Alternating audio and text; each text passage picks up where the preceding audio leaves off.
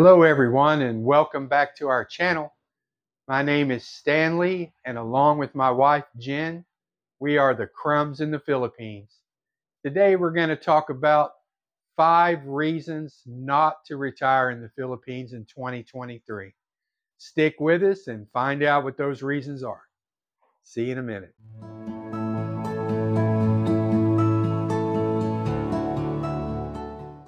Welcome back everyone and thanks for joining us again today. We really appreciate you guys that watch our videos on a regular basis, and those of you that have subscribed, we really appreciate it. We like making the videos, and our sole intent is just to provide a little bit of information and take some of the anxiety out of moving to a new culture, a new country, changing your life, because it is a life-changing experience, and try to take a little bit of the anxiety out of that for people and let them see that it can be done and what the experience is actually like. And if you know others that might be interested in that type of content, they might be contemplating getting out of the rut that they've been living in for many years, such as I did back in the United States, and just point them towards this channel and you know, maybe they can find some information that would be helpful to them. Okay, so today's topic is reasons you should not retire in the Philippines in 2023. And these are just 5 things that you really have to consider and make sure that you're going to be able to adjust, adapt, or just be able to put up with it whenever you get here. It's just a different culture in general. And I've had no problems making the adjustments, and I'm a pretty adaptable person just given the diversity of my background and career and the type of people that I've had to relate to on a professional basis over the years, which kind of made me a fairly adaptable person. But the very first thing that you're going to have to get over, get used to, be willing to put up with is the climate. It's very hot here. Outside of just a few places in the Philippines, it's very hot. And you're going to sweat quite a bit. And then, of course, you're going to have to decide how much air conditioning you're going to put in your house, how often you're going to use it, how much are you willing to pay for it. These are just things that you're going to have to consider whenever you're moving to a climate like the Philippines, where it does get very hot and it's quite humid as well.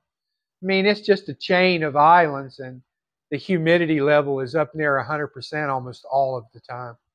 But it's a beautiful place to live, and if you can put up with the climate, you're going to be pretty happy that you did. And there, like I said, there are a few places in the Philippines where the temperature can be a little bit more moderate during parts of the year.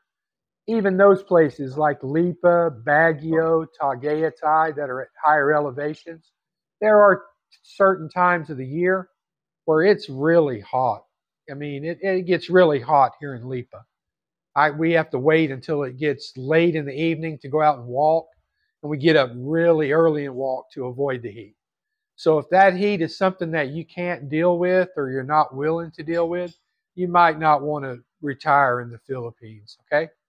So the number 2 issue is the lack of availability of Western style products in the stores here. Now you can find most items that you're accustomed to getting.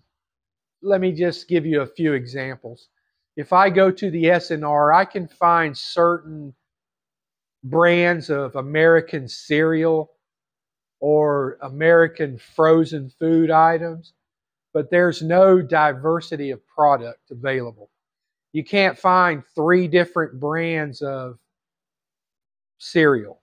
I mean, you're limited to like Frosted Flakes, Fruity Pebbles, Fruit Loops, and Special K Red. That's what they have right now in the SNR.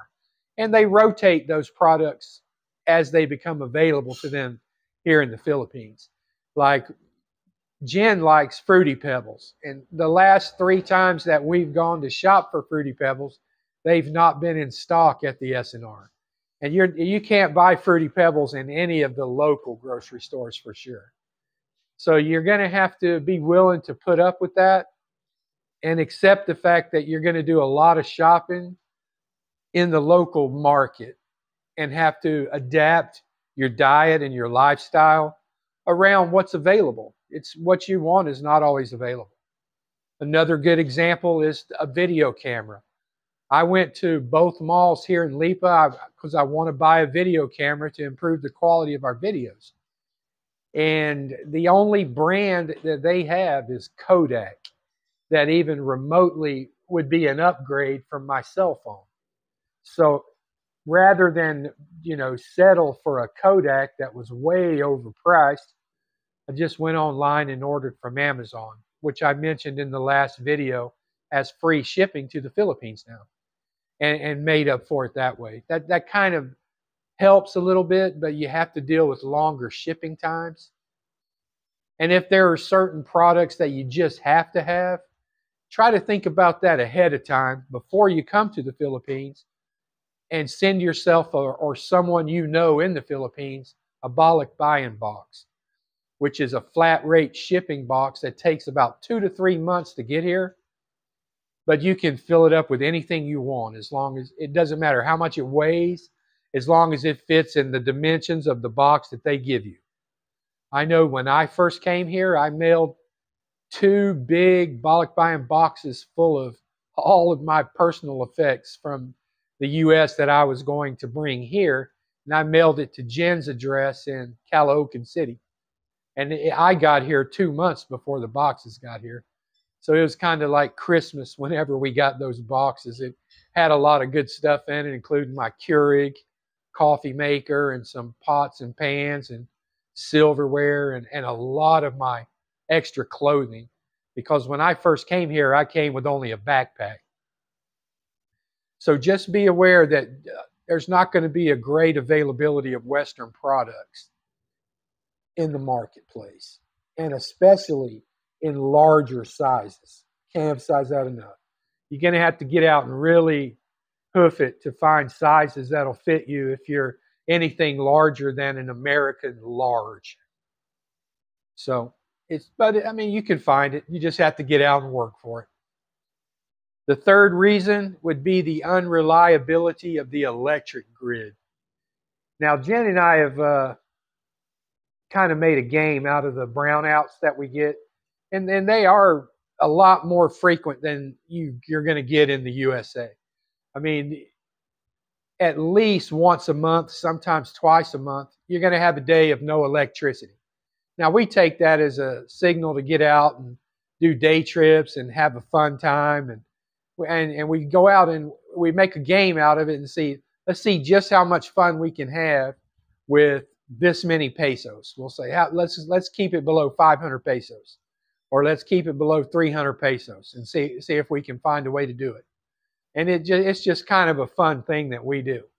But if it's aggravating to you, or you're someone that likes to stay at home a lot, then you're going to get really irritated whenever that electric shuts down. And it's going to happen, and it happens frequently. And there's sometimes that it even irritates me, especially when it's unannounced. Whenever you're just enjoying your day and all of a sudden, boom, the power's down. And then you get a message on Facebook that says, hey, the power's going to be off for the next 3 or 4 hours. We're sorry, and we're replacing a transformer. So you just have to take it on the fly and figure out where the closest AC is and hoof it over that way. For us, we go up to the coffee shop at MP's. You guys have seen that on previous videos of ours, and drink cappuccinos because it's nice and air conditioned there. Or you go into the mall, because all of these places have backup generators if they're included in the brownout. Okay, the fourth reason is going to be the traffic and the traffic laws and the way that the locals drive here. It's very, very different than what you're accustomed to in the West. Now, I've never driven in England before, or Great Britain, or Australia, where they drive on the right side of the road. To me, that would be very, very different and foreign. But what I mean here is that there actually doesn't seem to be any uniform set of traffic laws. It, it's like every man for himself out there. Luckily, at least in the Lipa City area, people don't drive very fast. It's kind of condensed. The traffic is packed in, and that the cars rarely move faster than 20 or 30 miles per hour inside the city limits, where we do the majority of our driving. And when we get outside of Lipa, the traffic is very sparse, and there's hardly any cars out on the road, so we just zip right along and don't have to worry. But if you're a road rage type person, you can't handle sitting still in traffic, then you're definitely not going to want to drive a car anywhere near a metro area in the Philippines. But you're going to sit still a lot. I know that we went to the mall just the other day and we saw a person that lives in the subdivision with us here, Plantation, at the mall. And we were leaving at the same time from the parking lot. And we made it back to Plantation an hour and 15 minutes before they did, because there was fiesta and a couple of the barangays on the way home, and the cars were just bumper to bumper. But every time there's a break on the scooter, we zip out past 50, 60 cars, get back in, go on the right side past 10, 15 cars, get back in. And before you know it, I mean, we're already back home. And I know those people were still sitting back by the turnoff to get off the main road by the mall. So, but if it doesn't bother you at all, then hey, by all means, then you're going to have a great time here. And you also going to have to get used to the fact that there is no right of way, or you know, you you may think you have the right of way, but trust me, it's who gets there first has the right of way, no matter which direction you're going. And a lot of times, if you're turning onto a main street, if you're not willing to stick your nose out there and get the traffic to stop, you're gonna sit there forever. No one, they're not going to stop and let you in. And there's just not that many traffic lights. On very busy days and during busy times, they have transportation department officials out there directing traffic, and they'll stop it and let it go one direction and then stop it and the other. But that's only during the peak times of the day. All of the other times you have to kind of make your own way out there. And you just don't, there's just not that much of a police presence out there. I rarely see P&P out on the road. It's rare to see a Philippine National Police person there, or the Lipa City Police. We rarely see them out on the road. I think they must spend the majority of their time doing different types of investigations than traffic, that's for sure. Hey, and the final one we're going to talk about today is do not retire in the Philippines if you are an impatient person. You are going to be required to exhibit extreme patience almost on a daily basis. You're going to have to stand in long lines almost everywhere you go, places where you would think that I should not have to stand in line. Then you'll be at the supermarket at the SM, and they have 15 checkout lines, and they only have 2 open, and there's 20 people in each line, but they don't open another line. They just go right on, and the customers don't get upset. The Philippine people are very, very patient. They're used to a slower pace of life. They just don't get that irritated that easily. And that was something that I had to get adjusted to.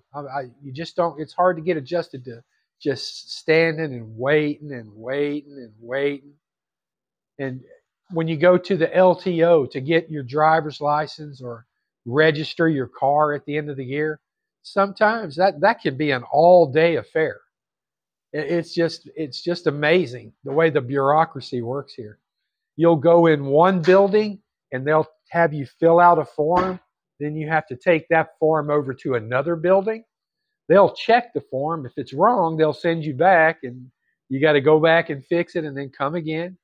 Then they Xerox copy it, and then they send you over to another building to verify your insurance. Then they send you back to the original building where you stand in line to get all of your documents verified. If anything's wrong, they'll send you back, and you have to come. Each time you come back, you're at the end of the queue. You got to go to the back of the queue again. So I mean, there's one time that I did the registration, and it only took a couple of hours. And then there was another time that we were there 8 hours. We were there all day. So it's just something you're going to have to learn how to deal with. Patience is a virtue. Whoever came up with that statement was a saint, because it's definitely true. It's something that you're going to need to do. But just think about it. I mean, we're coming here to retire. We shouldn't be in a hurry to do stuff anymore. Why stress about waiting in line? I mean, what are you in a hurry for? Just take it easy, sit back, enjoy the surroundings, take in the fresh air. It's a beautiful country. But if any of these things you find irritating and you don't think that they're, if it's not something that you think you could actually live with, you might want to consider another destination than the Philippines. Because there are some other destinations that are, they're on the cheap end as well. And the cost of living is very reasonable. And the cultures are completely different than the Philippines. Now, one of the things that I left off of my list that you see on a lot of other people seem to put very high up on their lists is the crowing, the roosters crowing and the dogs barking. Those kind of things, number one, they just don't bother me as much. And number two, if you really vet the areas that you're going to live in, and you go out and you check it during the morning, the afternoon, and night, just drive through and see what it sounds like before you actually sign a lease, you can save yourself a lot of grief. The subdivision that we live in doesn't allow chickens, okay? So we don't have any chickens in Plantation Meridian, except two people that violate the rule, and they live way off in the corner. This is a huge subdivision. It's probably 2K from where we live. I never, ever hear a rooster crow. And on our entire street, we have one dog. And that dog he lives right across the street from us. And as you can tell, I do a lot of my videos right out on the patio here. And you can't hear a dog barking. That dog barks rarely. And when he does, it's for a reason. There's somebody like messing around out there. So, I mean, we're kind of glad to have him. He doesn't bark at night. So, I mean, that's the reason that I didn't include those on my list, because we were kind of careful to pick a place where it didn't seem to be very noisy, especially in the evening hours. There's no karaoke here after 10 o'clock. Whenever we first moved here and lived in Plaridel, that was a different story. We could hear roosters crowing. They'd start at 4:30 in the morning, and then they'd crow all day. And we could hear karaoke playing at 1 a.m., 2 a.m., on Thursday night, Friday night, Saturday night. One of the reasons that we didn't stay in Plaridel very long. So anyway, those are some of the things that you're going to have to be able to deal with should you decide to retire in the Philippines. But if it is something that you do think that you can put up with, you'll really enjoy your life here. The slow pace of life, the reduced stress, the ability to come in and recreate your entire life from scratch, if that's what you desire to do. You can totally come here and start over. And that's the way I approached it. And it's worked really well for me so far. My stress level went from here to here just right after I landed in Cebu City. And even more so whenever I landed in Manila, 10 days later.